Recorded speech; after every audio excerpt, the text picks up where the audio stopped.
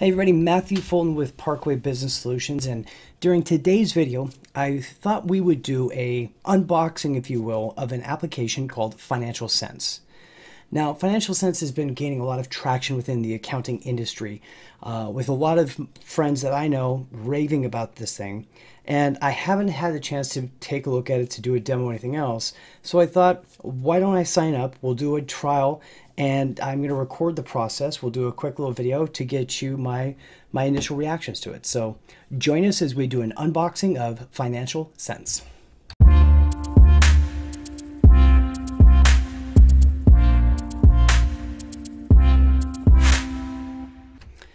All right, as we get started here, what I've basically done is I've already logged in and set up the account, but just got popped right in, so you're seeing this brand new fresh with me as well. So we're going to go through, I'm going to click on buttons, just take a look at what I see right off the bat, and give you kind of my blind opinion of it within 15 minutes max. So as we're looking right off the bat, we can see we've got our traditional pop-up type stuff. Usually, I don't read the instructions, so I always push that stuff away. Create your first project, we're going to click away. User flow is pretty cool. I've actually used that myself. So things I always want to look at first before I'm looking at projects, I'm going to go straight to my settings right away. And for my settings, I want to see what kind of functionality, what kind of integrations I can do. We can see, of course, change photo, so I can put a fancy photo there, multi-factor authentication. I think that's great, especially when we're dealing with financials. Your basic details, password notifications, of course, your company details. You're going to have your billing information, which we're going to bypass for now. But so we can see $23 US per user, basically, or monthly. That's annual. Monthly is $29. Now let's go to integrations real quick here, and let's go welcome to integrations. We'll go plus, and we can see we can connect either QuickBooks or Xero. It makes good sense. I'm a QuickBooks fan. Xero is cool, but I definitely like my QuickBooks. So we'll come in through the normal process here, fill those in. And this is pretty standard process of connecting something, so we'll get this populated here. Okay, so we get our pop-up here, gives us the chance to connect. We'll do my, let's see here, boom, boom, boom. Go to my advanced company file.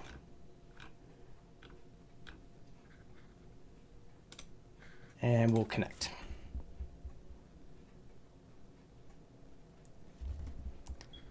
Making sure we've got authorization. We do that part, of course. Okay, so now we've connected to a QuickBooks Online company file. And this is import clients from QB Community Live. So now what I did here is I went directly to a client's file. I didn't actually go to like an accountant's file where I would then have my different clients there. Again, we're kind of doing this. If we break it, we break it. That's fine. So we're going to import. So it's going through the process, importing clients, link employees, upload past time logs to QuickBooks, and import and auto-sync past time logs from QuickBooks. That's really interesting. I do have time logs set up in this one. I haven't actually done payroll, but I do have some employees also. So let's see here. I think I have to click on each of these. There we go. Okay, so we would have to set up the different people. We'll do just me for the moment, and we'll go done. Now let's go upload past time logs. We're gonna hit cancel because I don't want to, here I'd be sending to QuickBooks. If anything, I want to pull them in from anything else. So we'll do this import. And again, I'm doing this very blindly. I would not recommend going about it this way. You should slow down a little bit and make sure you've got things set up the way you would need. So we've gone through basics there. We can see we got tutorial videos. Let's go over to workflows at this point, because that should just kind of be working in the background at the moment.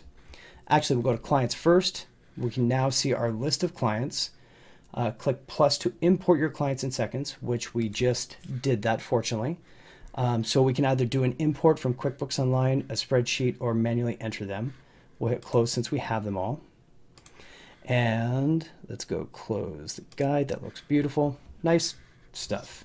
A lot of pop-ups. I kind of would like a little bit less of that, but it's probably just because I'm getting started.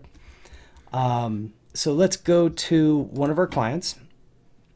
And this is what our dashboard is looking like. So We've got all of our information off to the side here, any projects that are opened, integration that's showing us there, activity feed. So client vault, what do we have here? You can store sensitive information such as usernames and passwords. We automatically encrypt your data.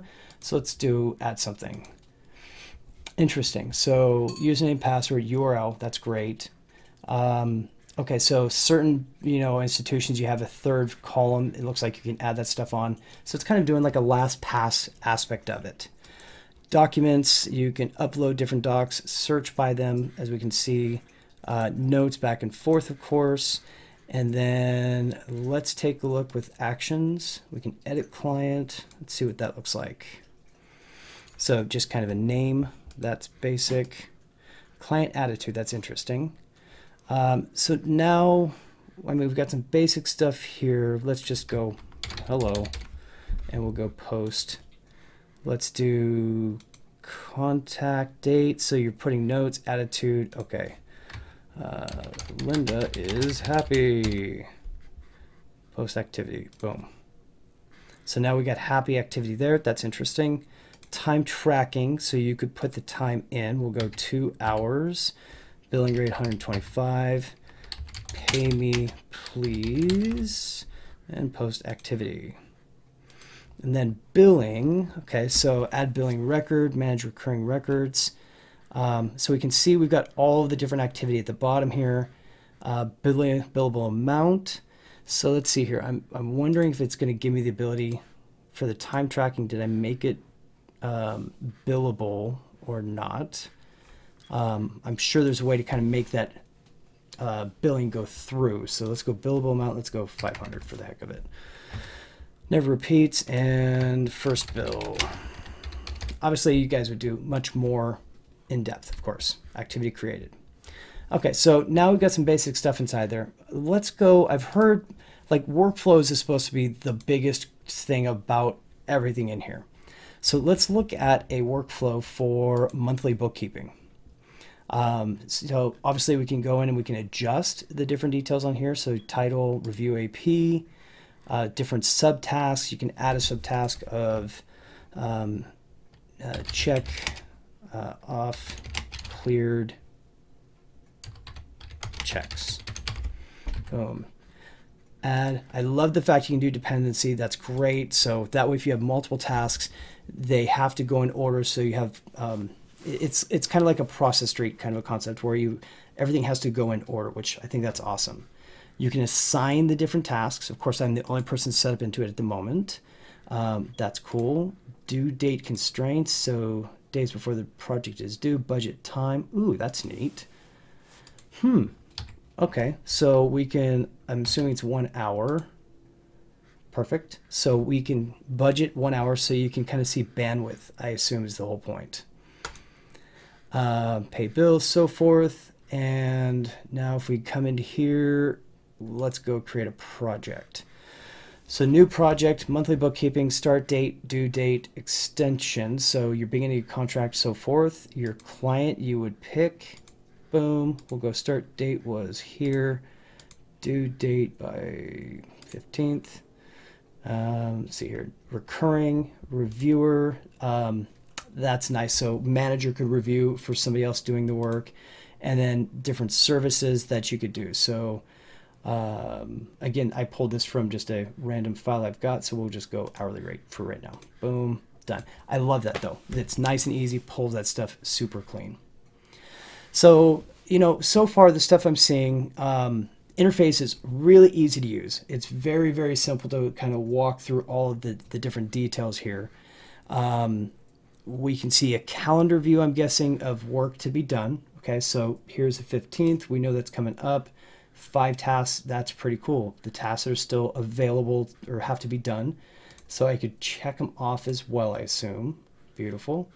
We can go to week view. Course, and let's see here. We've got our list view, which I'm sure you can filter by person as well. Yep, there we go. Filtering, nice. Due date, open, assignee, good amount of filters. Again, nice, clean, easy, understandable system. Then if we go to reports, So we'd have our time tracking, capacity management. So that's where that time, the amount of time expected. This is huge. This is actually something you don't see in a lot of applications. And it, we all think we can get more done than we actually can. So if you think you're going to be able to get something done in an hour, you probably should put it for at least an hour and a half. For me, it's usually a little longer. So this gives you a better idea of capacity, be able to see if people are getting things done, efficiency-wise, everything else. I think that's really, really neat. Client tasks is cool. So now this tells me, of course, we can assign tasks to clients, like give us our statements, give us our check images, that type of stuff if we need it. And then reporting on time tracking. We just did this one for 2 hours. We'll go view details. Boom, please pay me. Nice. So if we go from there, again, our drop down, we've got different client we can create, everything else. This is it's a really interesting full-fledged workflow program. Again, I know that they have these templates and they're expanding and adding even more. Looks like, okay, this is neat. You can share templates also. Okay, so let's go export templates, see what that does. Very interesting. Go bi-weekly, client onboarding, please. Boom. What I like about this is that means if you take the time to develop a workflow, a template, it's not stuck. You can get it back out. That's super, super important. Okay, now, interesting thing is it does come out as a .finsense document type. I'm wondering what has to happen for that to be modified. So let's try going import template, and let's see here. I was hoping it would give us a, there's probably somewhere in the help like a sample document of some sort. So if we want to create our own, so spots template, spots test run. You'd go through, okay, so now template, what do we want to do? Client task, I guess. What can we do template? So go new task. Let's say it's going to be doc collection. Doop, doop, doop. And we'll go save. Okay, now if I come back, click onto this, now we can do collect all docs. We'll do subtask. We'll go Bank of America. Add, let's go Chase. Boom. So you're building everything out, add an attachment, so forth.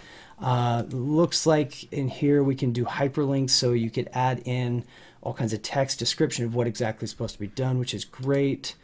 We've got this added on, and once we're done here, we will do budget time like we said before. So let's go 1.5, boom, and saves it on. Then our next task would be data entry. And then we'll stop from there, basically. So you'd basically keep building the stuff out the way you need to. Export tasks. I just like to see what we're getting. There we go. So we get a CSV on this one, which is nice. Assign a client, assign agents. So you've got that ability to have different levels.